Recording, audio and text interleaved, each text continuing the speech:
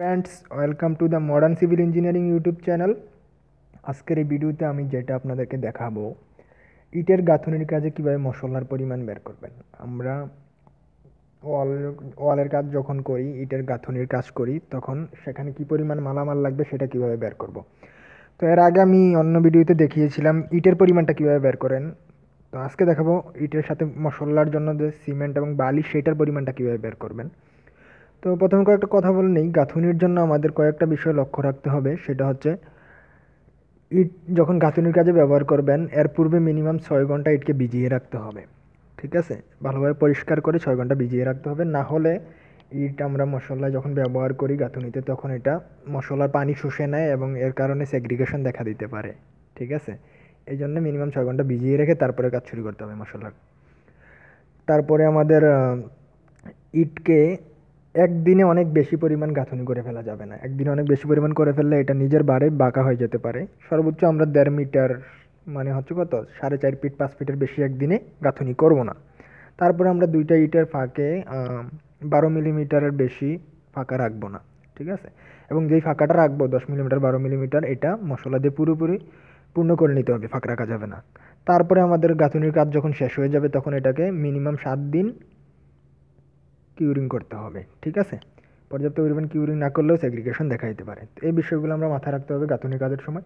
তো চলুন শুরু করা যাক কীভাবে আমরা মালামালের পরিমাণটা বের করব। তো ধরুন এটা আমাদের একটা ওয়াল, এটা আমরা গাঁথনি, ইটের গাঁথনি করব।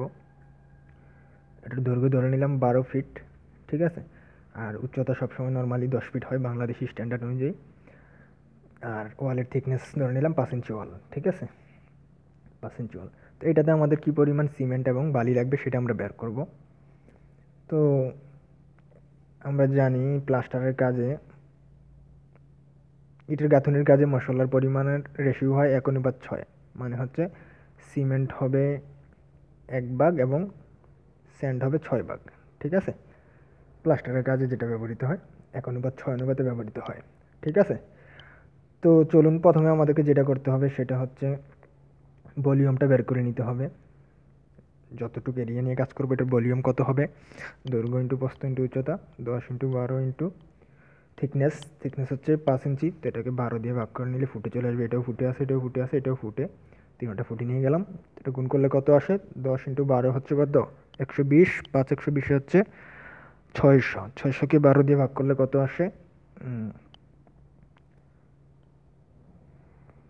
সরি, 600/12 আসে 50। আমাদের আসবে 50 ঘনফিট। ঠিক আছে, ফিট ফিট ফিট গুণ করলে হয় ঘনফিট। তো আমরা আমাদের ভলিউম পেয়ে গেলাম। 50 ফিট এরিয়ায় আমাদের কাজ করতে হবে। 50 ফিট এরিয়া। আর আমরা জানি আমাদের গাঁথনির কাজে যতটুকু ভলিউম আসে, এর 35% শুকনো মশলা লাগে। ঠিক আছে, তো 50 ফিটের 35% কত আসে মশলার পরিমাণ,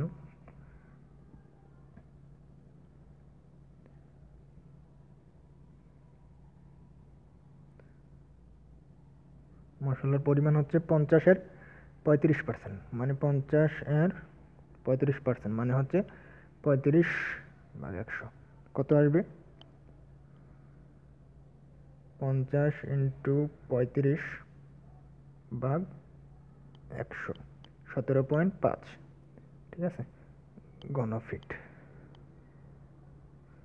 আমাদের এত ঘনফিট মশলা লাগবে। তো এর মধ্যে কতটুকু সিমেন্ট লাগবে, কতটুকু বালি লাগবে সেটা সহজেই বের করতে পারি। তো সিমেন্ট লাগবে কতটুক, আমরা জানি আমাদের রেশিও ছিল 1:6, মানে সিমেন্ট লাগবে 1 ভাগ। তাহলে কত ভাগের, টোটাল 7 ভাগ, 6 আর 1 7, মশলা অনুপাত দেওয়ার যোগফল হচ্ছে 7। তো আমাদের সিমেন্ট লাগবে 7 ভাগের 1 ভাগ, কত এর, 17.5 হচ্ছে আমাদের টোটাল মশলা। তো এত এর 7 ভাগের 1 ভাগ লাগবে আমাদের সিমেন্ট।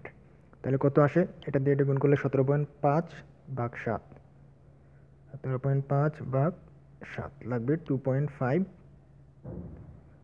ঘনফিট, ফুট কিউব যেটা বলে, ঘনফিট। ঠিক আছে, আমাদের এত ঘনফিট লাগবে সিমেন্ট। এটাকে আমরা যদি ব্যাগের হিসাব করি, এটাকে 1.25 দিয়ে ভাগ করে দিলে অথবা 0.8 দিয়ে গুণ করে দিলে চলে আসবে 2.5 ইন্টু 0.80, মানে 2 ব্যাগ। এটা একটা সিম্পল কাজ, এটার জন্য 2 ব্যাগ সিমেন্ট লাগবে।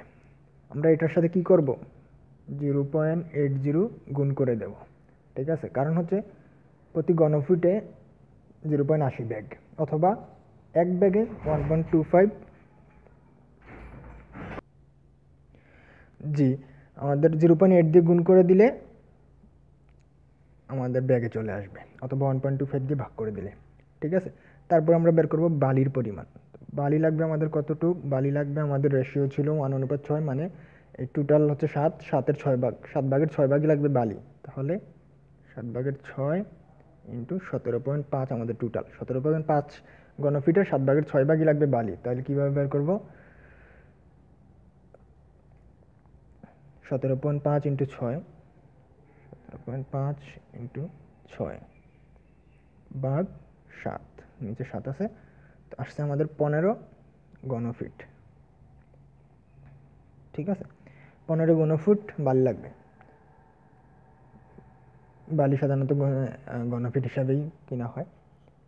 তো আশা করি বুঝতে পেরেছেন সিমেন্টের পরিমাণটা কীভাবে বের করবেন, বালির পরিমাণটা কীভাবে বের করবেন, মশলার টোটাল পরিমাণটা কীভাবে বের করবেন। 35% আমাদের ভলিউম যতটুকু আসবে, ভলিউমের 35% নিয়ে আসবেন টোটাল মশলার পরিমাণ। সেখান থেকে সিমেন্ট হবে 7 ভাগের 1 ভাগ, 7 ভাগ 1 ভাগ, আর বালি হবে 7 ভাগের 6 ভাগ। এই রেশিওতে কাজ করবেন। আশা করি বুঝতে পারছেন। আর সমস্যা হওয়ার কথা না, তারপরে সমস্যা হলে তো আমি আছি, আমাকে জানাবেন। ধন্যবাদ, আল্লাহ হাফিজ।